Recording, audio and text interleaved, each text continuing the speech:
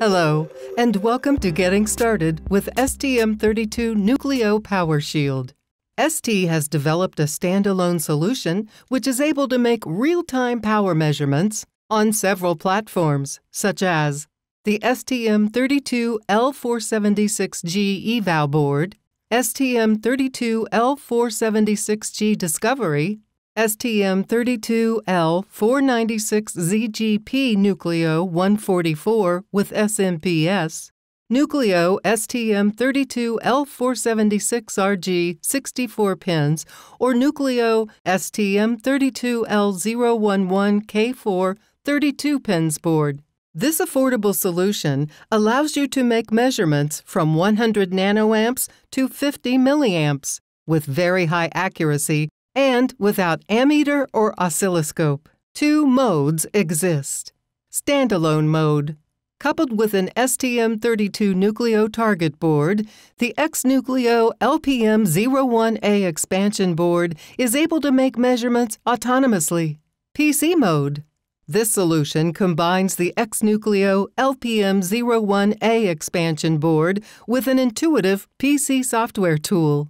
STM32 CubeMonitor Power is able to provide a graphical visualization of acquisitions.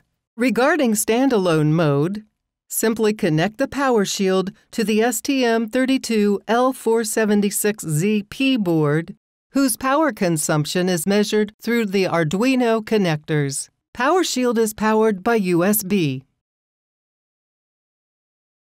We can see the power shield starting up, the consumption, the ULP bench score, temperature, energy, and we can also define parameters such as voltage and static or dynamic power.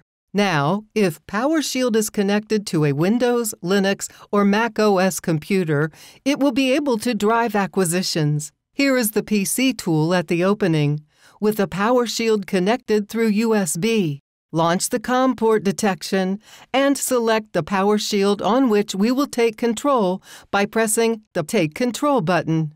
From then on, the Power Shield LCD shows Controlled by Host, and the PC will drive it.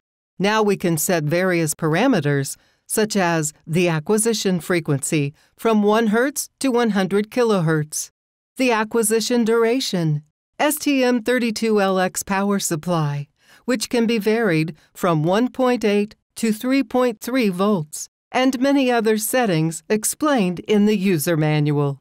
Here, for example, frequency sampling is set at 100 kHz, the voltage at 3 volts, and this during 10 seconds. Now, let's play the system by clicking on the Start Acquisition button.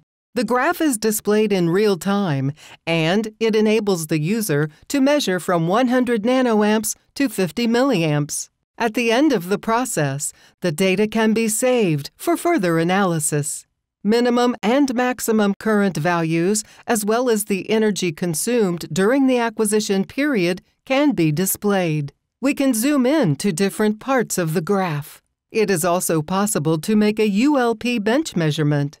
To do this, you must have loaded a ULP bench firmware on the STM32LX board and then run the test.